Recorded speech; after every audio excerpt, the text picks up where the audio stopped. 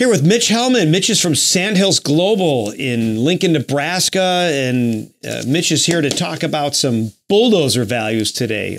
Mitch, real quick, tell us a little bit about Sandhills and how you come up with all this fabulous data you share with me. Absolutely, David. Thank you for bringing me out here today. Sandhills as a whole, we live in the retail space and the wholesale and the auction, with Machinery Trader with regards to construction equipment, which many of you probably are familiar with, is based up of, mostly dealer inventory out there. Every cat dealer, deer dealer, pretty much everyone does business with us. So from a retail standpoint, we collect all the retail and dealer inventory out there. We also got products on the auction side that for end of life for auctioneers to utilize along with dealers.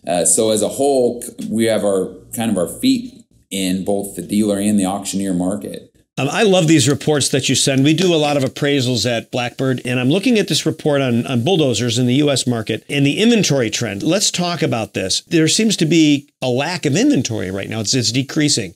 How can that be? We're in a pandemic. What's happening to these bulldozers? It's been interesting. This pandemic, you go back, 6 months ago, there was production cuts. May and June, a lot of the production across any industry was pretty much shut down for 60 days, sometimes a little longer, depending on the different OEMs. That kind of has accelerated what's kind of happening, I would say, in today's market. With production shut down, new orders got pushed out. There was a need for late model used. This was a year there was going to be some inventory sold. When you look at the total inventory trends, and we do this with dozers in general, you kind of got to look at the different, not just the inventory as a whole, but you got to look at the different metric tons, because metric tons will break out the different uses of dozers and what kind of job site is that they're being used on. So what do you see right now as being a hot commodity relative to weight class in the dozer market? As a whole, dozers, what's getting sold off is a lot of the smaller dozers. You get into the 4 to 5 metric tons, a little bit smaller. There's a decrease in really all dozer class as a whole, but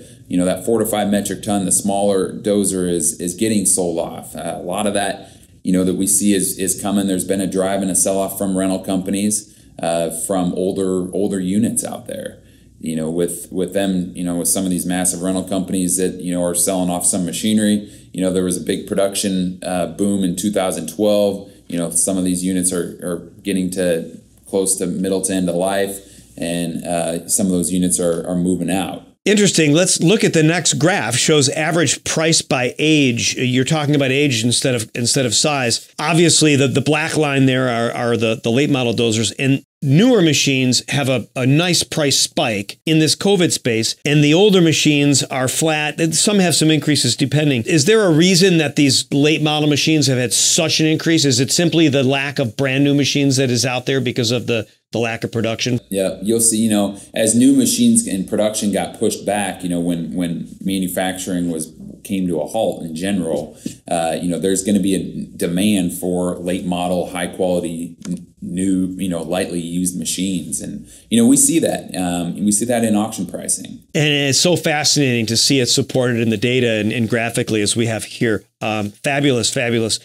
How does this impact Blackbird Asset Services clients, our bank clients that are lending money against this equipment to buy it, or they've got a contractor who's got a fleet? If you had a crystal ball, are those values in the bulldozer market, are they safe in their collateral? Are these values going to hold up, or do you see that once we catch up to the production ring that something's going to fall off the cliff? Do you have any opinion?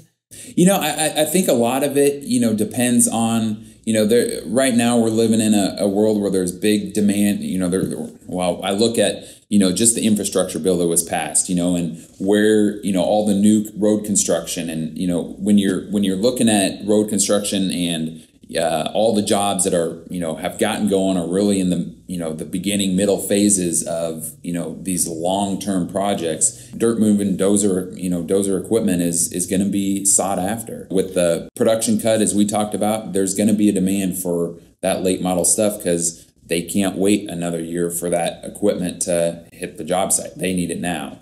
So when you look into the smaller stuff, there's been a sell-off, but as equipment goes out the door, typically retail prices will rebound later on because auction will always lead it on the front side, but values will go up. So I would assume, things are going to be okay for the next several years. Fascinating insight, Mitch. Thanks for your time today. Mitch Helman. Absolutely. Have a great day. David. Thanks, Mitch. Yep.